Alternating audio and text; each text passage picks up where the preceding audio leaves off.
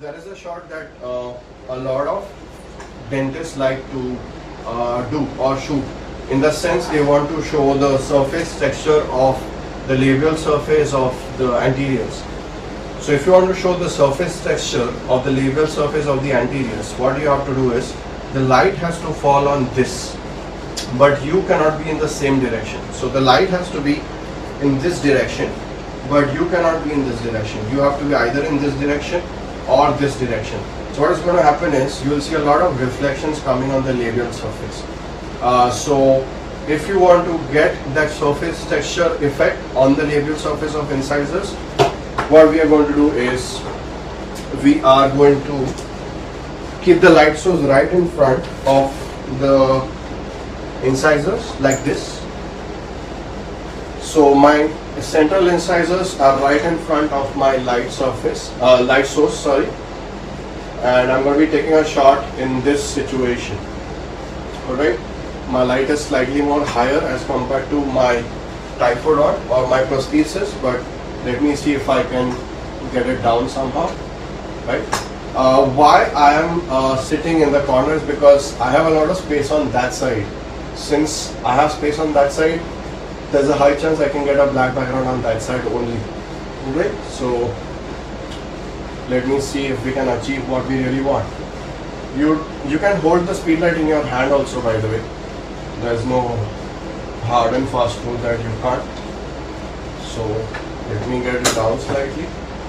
Yeah, and I'm going to be taking the shot now.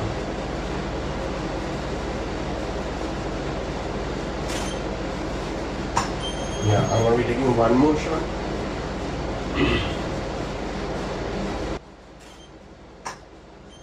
You must have seen these pictures in leading dentist Instagram stories and stuff like that. So let us see if we have managed to achieve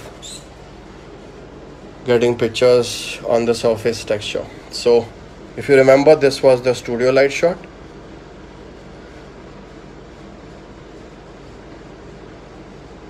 Yeah, this is the image that I was talking about.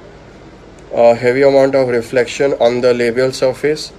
If you want to show surface textures, for example, if somebody is in anterior aesthetics and you are doing laminates, veneers in the anterior region, this is a very good image to have.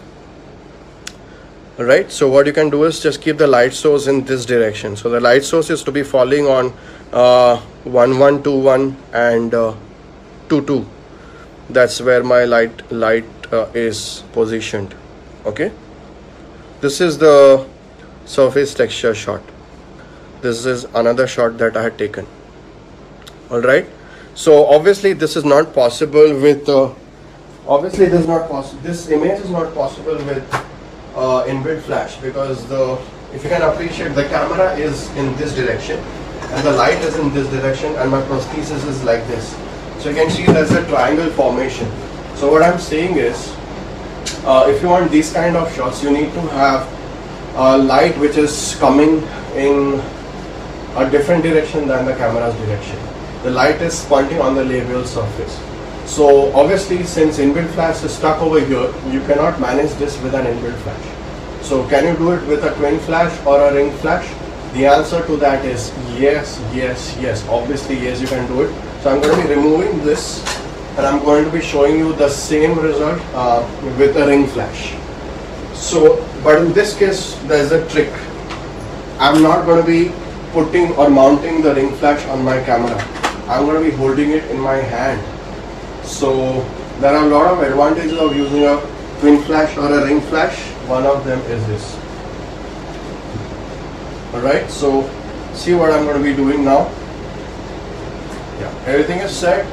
Instead of putting my ring flash like this, I'm going to be holding it in my hand like this. Right?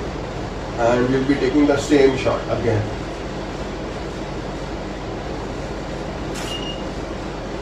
Yeah, so we have managed to get the shot. I'll just go ahead and show you the shot on my tab. Yeah.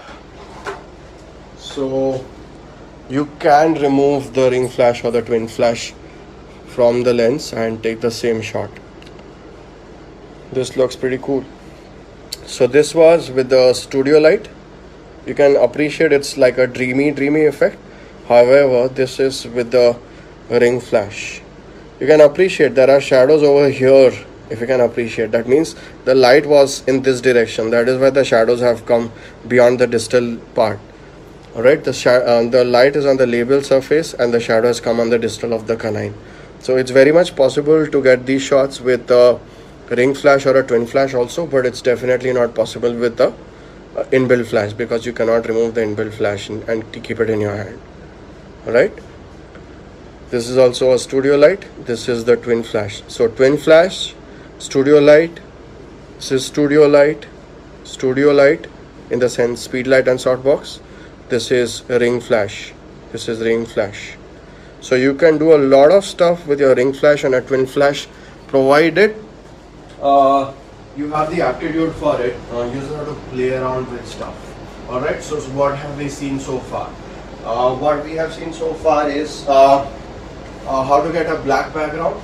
So you just have to hold the prosthesis and take the shot right in front of you, but keeping in mind that the background is empty.